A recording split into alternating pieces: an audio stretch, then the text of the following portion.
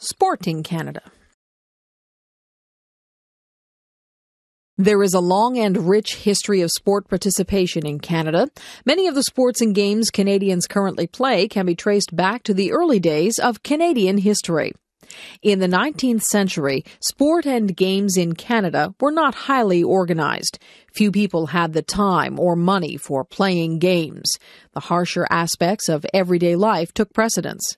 However, around the turn of the century, several amateur sport organizations emerged. These groups attempted to organize sports competitions, set rules, and develop teams and leagues. As a result, organized competitions quickly grew in number around this period of time, especially in the 50-year period between 1870 and 1920. Some of the earliest organized sports in Canada were rifle shooting, rowing, track and field, rugby, football, skating, cricket, and golf, among others. Many of these sports were imports of sporting traditions from Great Britain. This made sense given that many of the leaders of early amateur sports organizations were recent British immigrants to Canada. An example of early Canadian sport can be seen in the sport of rowing. Imported from the rowing traditions in England, rowing was one of the most famous sports in early Canadian history. Although relatively few Canadians actually rowed themselves, many participated as spectators. Rowing races between Canadian oarsmen and between Canadians and international competitors were famous events. Also, gambling or betting on the outcome of races attracted many spectators.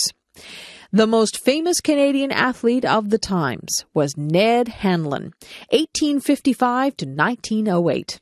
An oarsman, Hanlon remains to this day one of the most famous athletes in Canadian history. In fact, during his life, he was famous throughout the world. A Canadian and world champion several times over, Hanlon was a fierce competitor. However, Hanlon was also famous for his appeal to spectators. He made a regular practice of gaining a seemingly insurmountable lead over his rival, and then stopping to wave at the crowds on the shoreline. He would even slow down during a race, allowing his competition to catch up to him, only to take the win at the last moment.